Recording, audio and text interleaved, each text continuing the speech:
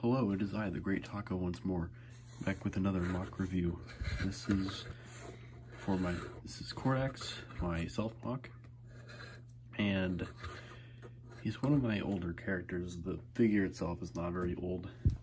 I only updated within the last year, but actually I'll check out the weapon first and actually attach it to his back so that he can actually, use his hands. So it's pretty simple, pretty basic build. Just used this Vaki blade, kind of attached it using these little inverted kind of round plates, kind of, just putting the technicals here. You kind of see how that attaches.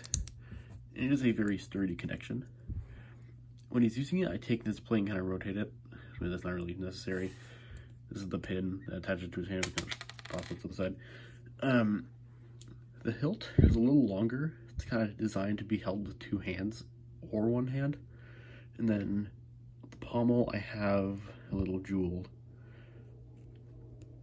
which is attached using a little 1x1 round with a stud in it, or with a hole in the middle. That was really stupid.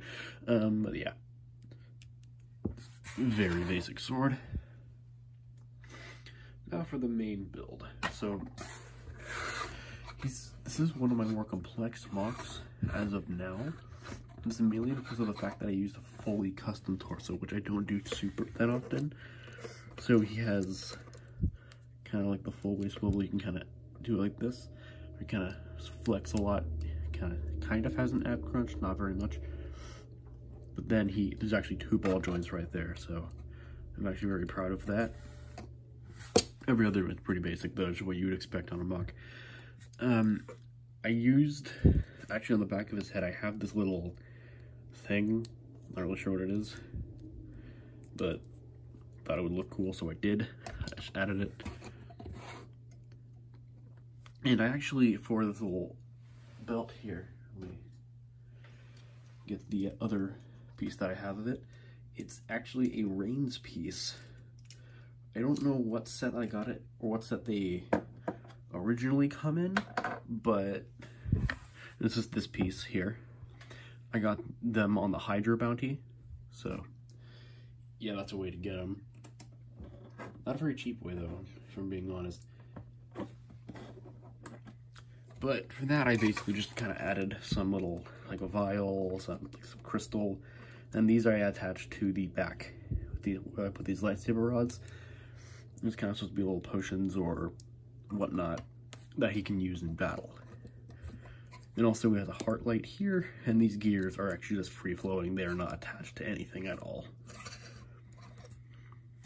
And moving on to the legs, I probably should start here first, but whatever.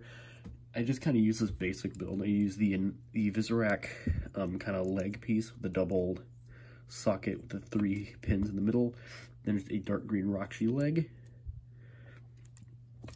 It's pretty, got decent range of articulation there.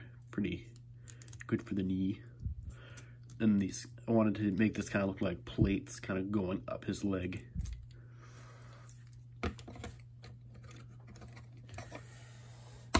It's definitely a favorite of mine, personally.